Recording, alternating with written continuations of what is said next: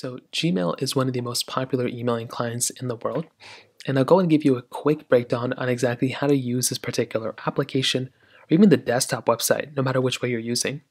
Now, in this particular case, we'll be using the iPhone application, but the same exact app is available for desktop PCs, Macs, and also iPhones and iPads and Android tablets. So this is what the application looks like. Now, the very first time you go ahead and open up this particular app, it's not going to give you this layout. It's going to give you a completely different layout, which is going to be telling you to sign in or creating an account. So I've already created an account, and it's very easy to create one.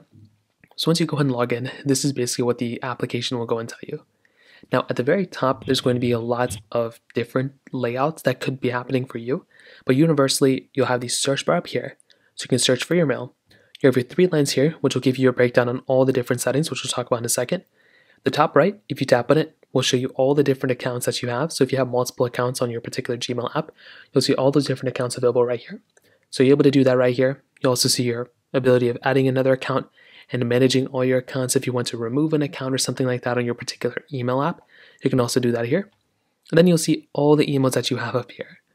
At the very two, sometimes depending on how your Gmail is set up, you'll see social and promotions. Now, social is basically things that are just sent to you via like YouTube or Facebook or those types of like Instagram.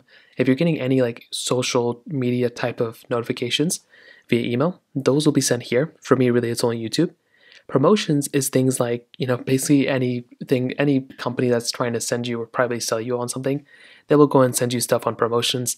Think of things like subscription model, or if like Netflix is sending you something like a promotional email, they will send that under promotions, so it keeps your email a little bit nicer. Now you can still see all your emails that you had before, which I'll show you in a second. At the bottom, you'll have 2 different options. You'll see the little send icon, which will just be all your emails that you have, your current inbox. This little Google Meets icon, which if you tap on it, will show you all the different meetings that you have available.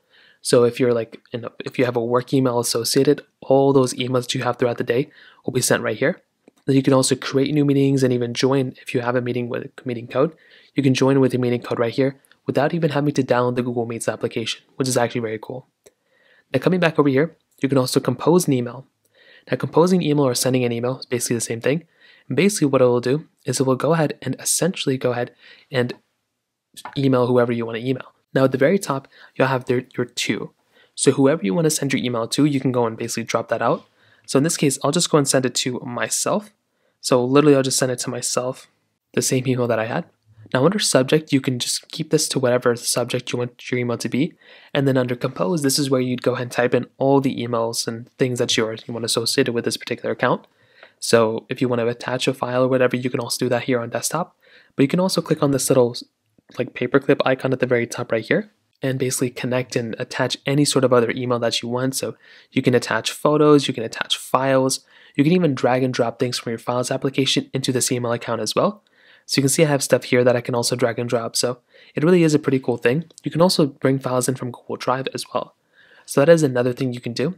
And if you're ready, if you have all the emails set up, you can go and click send, and then that email will be sent to whoever you sent it to. So that right there is a really cool thing. Now on the left side, believe it or not, that's kind of all you have. Now you have all the rest of your emails right here. So you can just kind of scroll through and see all the other emails that you have associated with your particular application. If you click on the top left, you click on these 3 lines. This is where you can see the top 3 are just a breakdown of all the little apps that, like the little icons that I already showed you. Start emails, if you start any emails, that'll show up right here. Snooze, so if you got a meeting invite and you snoozed it, that'll be showing up right here. Under important, that's kind of what the important emails that I have, which I just keep here. Sent emails, basically any emails that you sent will be here. Scheduled, drafts, all mail is the one that basically a lot of people will go and check out because they may just want to see all the mail associated with your particular account. You can always tap on all mail. That will show you every single mail that you got minus spam. And under spam, that will show you all the spam emails that you got. So that's another big thing because if you want to go through and just get rid of all the spam, or if you want to see spam, sometimes an email is sent to you and it will go into your spam inbox. So you may just want to check that out every once in a while. Under trash, any deleted emails will show up under there. You can also create a new bucket and you can categorize it from there. And if you tap on settings, the settings icon will also show you a little bit more settings. So here you can go ahead and basically, choose different applications that are associated with your Google account. You have your email notifications. You have a lot of different things here set up you can do too. Smart Compose, you can go and enable, you can kind of, enable or disable, which is like their AI way of kind of creating emails. And then you have default apps, and adding bottom navigation on scroll, and so many other things across the board here. So at a high level, that is basically how you use the Gmail application and how to use Gmail. Like I said, there's a lot to learn here, but the more you use it, the more you understand it. And that's basically all you really need to know so far. If you have any other thoughts or questions, let me know in the comment section below.